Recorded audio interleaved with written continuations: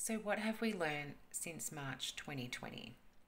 We've learned that we live under a system of corporate governance, not a democracy, a system that has been designed so that citizens of this country cannot counter it.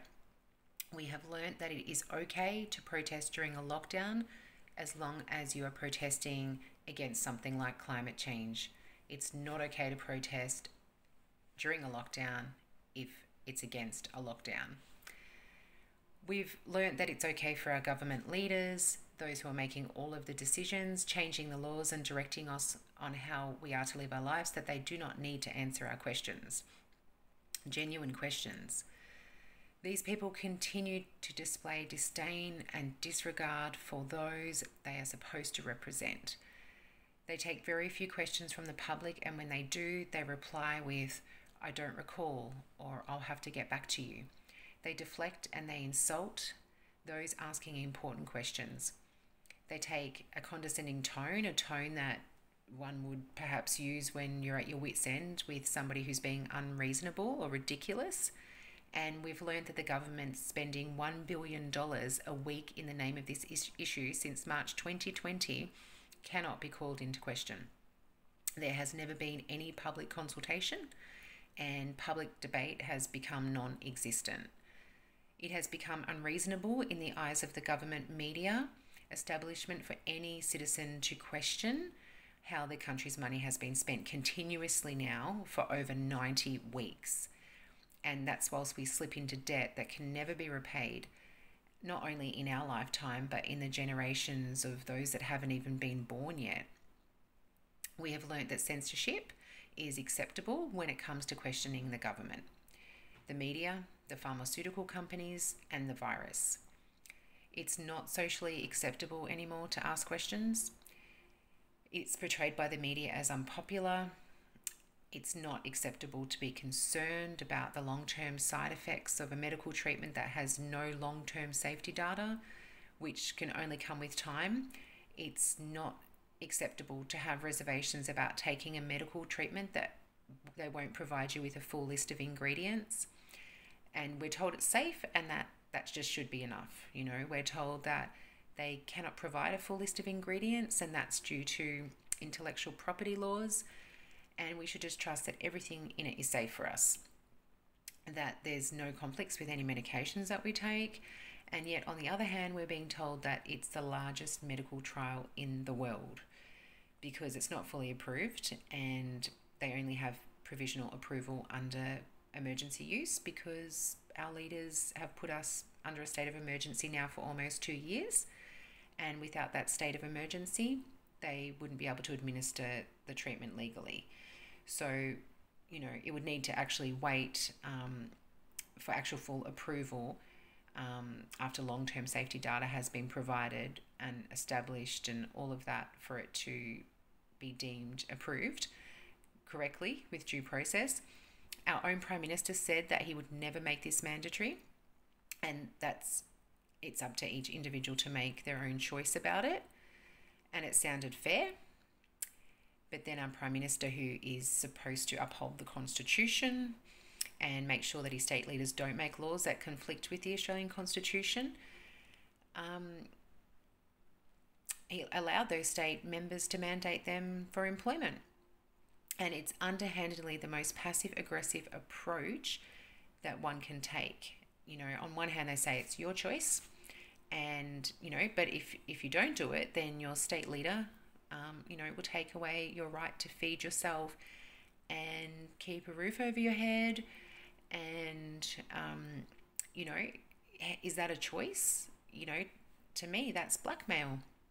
So the choice isn't really between you taking it or you not taking it. The choice is really between, you take it or you lose your livelihood. It will be taken away. And to me, that just sounds like punishment. And then to hear the Prime Minister say recently that, if you did take it and you died or you had an adverse reaction, then it was your choice to take it. So to top that off, whilst all of this is keeping us busy, and this is really important, there are laws that are being made, amended, passed, that further strips us of our human rights, choices, freedom, privacy. And for those who took the medical treatment and didn't ask questions, they weighed up the risk versus benefit and they said, I'm going to do this. That's great. I hope it turns out for you. I hope it is safe, because we know already that the effectiveness is not what they promised. And regardless of that, regardless of your status, because that's not my business, it's yours, and regardless of whether you accept showing your medical status via an app, whether that's to keep your employment or grant you access into places, restaurants, bars, cafes, whatnot. If you're okay with showing that, good for you, no worries.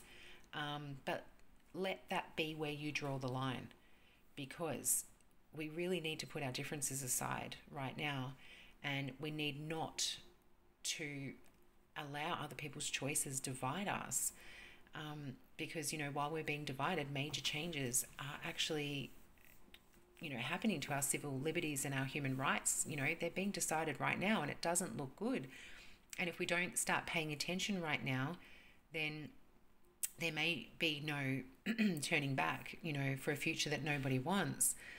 And I'm sure that most people don't want to live under a system that, is governed by something much worse than communism.